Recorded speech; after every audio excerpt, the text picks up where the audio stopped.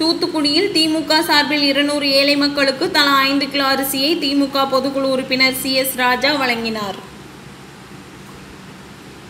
உலக மக்களை அச்சுறுத்தி வரும் கொரோனா வைரஸிலிருந்து பொதுமக்களை பாதுகாக்க ஊரடங்கு உத்தரவு பிறப்பிக்கப்பட்டுள்ளது.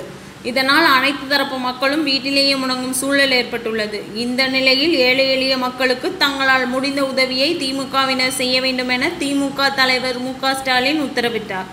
அதன்படி தூத்துக்குடியில் திமுக சார்பில் தூத்துக்குடி ராஜீவ் நகர் அருகே உள்ள கோக்கூர் பகுதியில் 200 குடும்பங்களுக்கு தலா 5 கிலோ அரிசி வழங்கும் நிகழ்ச்சி நடைபெற்றது. இந்த நிகழ்ச்சியில் திமுக பொதுக்குழு உறுப்பினர் CS ராஜா கலந்து கொண்டு ஏழை எளிய மக்களுக்கு 5 கிலோ அரிசியை வழங்கினார். இந்த நிகழ்ச்சியில் புறநகர் கிளை செயலாளர் சந்திரசேகர், அண்ணா நகர் பகுதி இளைஞர் அணி துணை அமைப்பாளர் ராஜா பிரதீப், 34வது வார்டு அவைத்தலைவர் கருப்பசாமி, வட்ட பிரதிநிதி செல்வம் மற்றும் கோபால், அஜித் உள்ளிட்ட திமுக நிர்வாகிகள் கலந்து கொண்டனர்.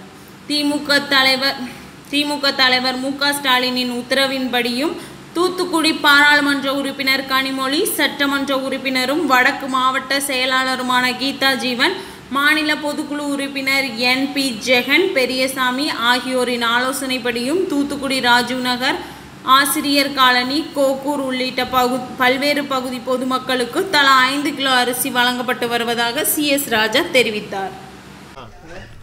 ஊரடங்கு உத்தரவு காரணமாக வீட்டில் முடங்கி இருக்கும் ஏழை எளிய தொழிலாளர்களுக்கு கதிர்வேல் நகர் பகுதி, கோக்கூர், PNT காலனி, ராஜீவ் நகர் பகுதி மக்களுக்கு நம்முடைய சட்டமன்ற எதிர்க்கட்சி தலைவரும் திராவிட முன்னேற்ற கழகத்தினுடைய தலைவருமாகிய தளபதி அண்ணன் மு.க. ஸ்டாலின் அவர்களுடைய வேண்டுகோளுக்கிணங்க பாராளுமன்ற குழு துணைத் தலைவர், நம்முடைய பாராளுமன்ற உறுப்பினர் என்னுடைய மூத்த சகோதரி அக்கா கனிமொழி அவர்களுடைய முயற்சியிலும், எங்களுடைய குடும்ப தலைவர் அண்ணாச்சி என் பெரியசாமியினுடைய தவ புதல்வி திருமதி கீதாஜீவன் அவருடைய முயற்சியிலும், இளம் புயல் அன்பு சகோதரர் NP ஜெகன் அவருடைய முயற்சியிலும் இன்றைய தினம் இந்த பகுதி மக்களுக்கு அரிசி பைகள் ஒரு 300 பேர்களுக்கு வழங்கப்பட இருக்கிறது.